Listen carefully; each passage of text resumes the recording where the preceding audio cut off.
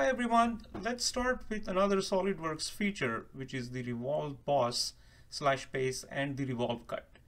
Now the difference between the Extrude Boss / base and the Revolvve Boss / base is that in the Extrude Boss feature we can add the material in the linear direction, and in the Revolvve Boss we can add the material in the revolve direction with respect to a particular axis that we can define. So let's get started with the new part. Let's use the unit system as the millimeters and start sketching on the front plane. Let's draw some sketch lines to create the cross section or the geometry that we want to revolve with respect to an axis.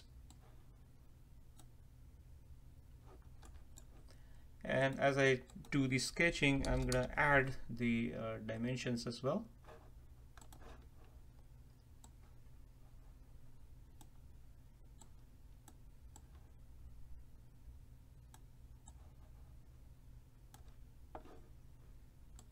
I'm going to add a few more dimensions to the sketch to make it fully defined. Once I complete the dimensions to define the sketch fully defined, then I can go to Features, click on the Revolvve Boss / base, and we need to choose the axis of revolution. So if I select the vertical line on the y-axis to make it as an axis of revolution, the SolidWorks will give you a preview of how we want to revolve this particular sketch. We can choose the option for the direction one in terms of the angle. So if we choose 360 degrees, then the sketch will be revolved to complete the loop, and we can choose the another angle, let's say for 180 degrees, then only half of the sketch will be revolved in this case.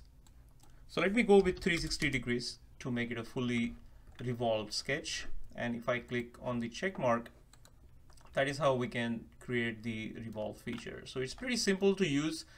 We need to make sure what the axis of revolution that we want to use for revolving the sketch.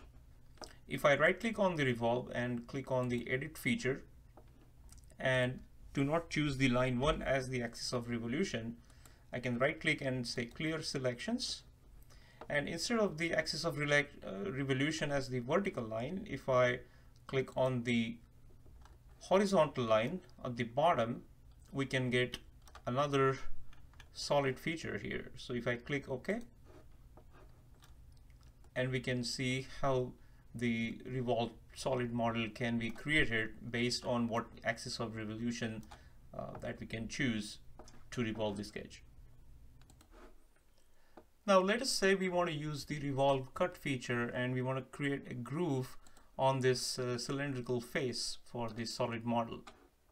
So in order to do that, we need to select the sketching plane, and so in this case I'm going to use the top plane, and if I click on normal to option, my part will be oriented normal to the viewpoint. And let's say we want to go to the sketch and click on the circle, and I'm going to create this circle with the center at the midpoint and assign the dimensions here. So let's say we use 30 millimeters diameter groove, and also I will assign the dimensions. Since I had already created this circle right at the midpoint of this horizontal line, so when I try to assign another dimension which over defines it, so we cannot use this dimension, so I'm going to cancel it, because as we can see the circle is fully defined and it shows in the dark color. Okay, so now if we want to revolve this circle around this cylindrical face to cut the groove, we would need a horizontal axis of revolution in this case. And so to do that, we can go to the center line option, and I'm going to create a horizontal center line with reference to the origin. And once I do that, it gets completely defined because I've started it from the origin itself. Now if I go to Features and click on the Revolvve Cut, it will show the preview of how the cut will take place. And if I click on the check mark, we can get the groove cut on the solid model. So in a very similar way to the extrude cut, the Revolvve Cut feature will also work based on what sketch that we want to revolve and what kind of the axis of revolution that we are using to cut that feature. Let's take a look at another example of the Revolvve Cut. I'm going to switch back to the part file that we've created in the first part of this module 2, and here I'm going to create a Revolvve Cut around one of the corners of this rectangular face. Also, I'm going to talk about how we can convert the entities while creating the sketches. So if I select this face and click on the sketch option, we can see that there is an option that says convert entities. So if I click on the convert entities, since I had selected this face, we can notice that all the edges of this face are converted into these sketch lines automatically. This is a very powerful option that some of the times, if the geometry is complicated, we don't want to keep on creating the sketch lines over the already existing edges of the solid model. And so this command of the convert entities is pretty useful. Now what I will do is create a 3-point arc, or rather let's create a center point arc. I'm going to start off from this vertex, go up to here and connect it on that edge. I will also create the dimension for this edge, and I'm going to make that as let's say 25.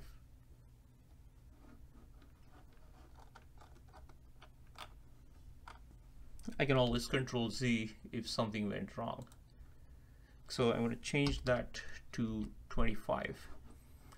And I can use now the trim option to trim the unwanted sketch entity. So if I click on the trim, I don't want this line, other line as well. And now if I trim this edge and that edge, so now we have a closed sketch that we want to use for the cut revolve.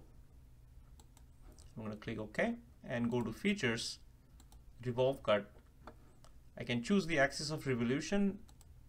It's one of the axis of revolution I can select with respect to which the sketch can be revolved.